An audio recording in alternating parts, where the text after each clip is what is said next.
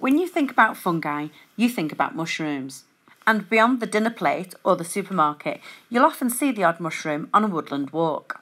It will be there today and gone tomorrow, a fleeting sight.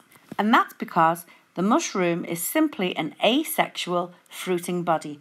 It's full of spores, spores that want to fly out into the air, find new ground and germinate to form a new fungus. When you reach for a slice of bread to make a sandwich and find this, or when you dig deep into the fridge to find an onion and find this, what you're really seeing are varieties of fungi that could look like this.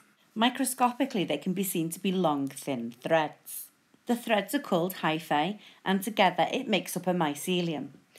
So the mushroom that you see is just the fruiting body of that, and the rest of the fungus will still be there, possibly underground. Here we see some asexual fruiting bodies that are throwing their spores out into the air. However, fungi are really clever because they can reproduce sexually as well as asexually. So why would a fungus want to reproduce sexually?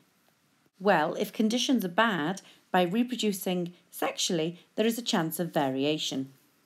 The variation in the offspring may suit the new environment better, and therefore natural selection, survival of the species. So quite simply, what happens is this.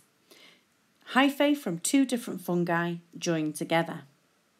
They then have a zygote, and it has double the number of chromosomes.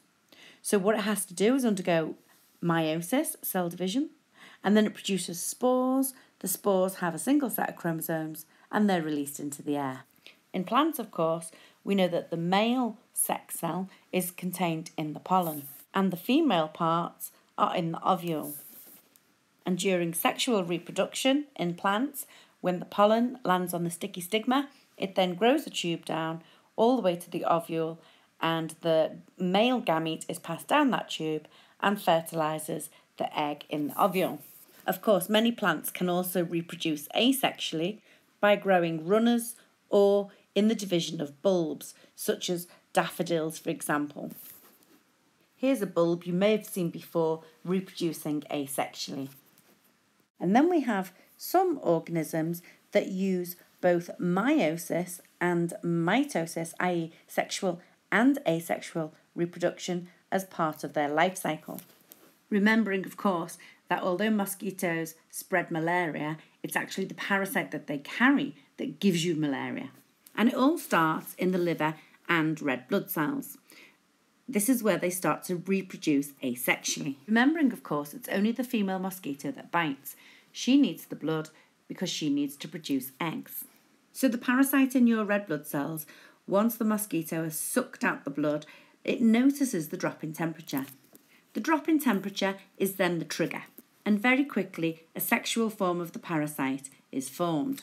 Sexual form then bursts out of the red blood cells to meet other sexual forms and then form a zygote. But the zygote then has two sets of chromosomes, so the zygote then undergoes meiosis to produce new asexual parasites that will go and infect another human host. This way, the parasite has developed variation. So malarial parasites reproduce sexually in mosquitoes and asexually in their human host. This variety in their life cycle also makes them very difficult to treat. Okay, so how well do you know this topic? Can you answer these questions? Pause the video and take a look. Natural selection is a process which relies on which type of reproduction? What are the advantages of asexual reproduction? When might an organism decide to switch from asexual reproduction to sexual reproduction? What is the benefit of using both asexual reproduction and sexual reproduction as part of your life cycle? And can you give an example of asexual reproduction in plants?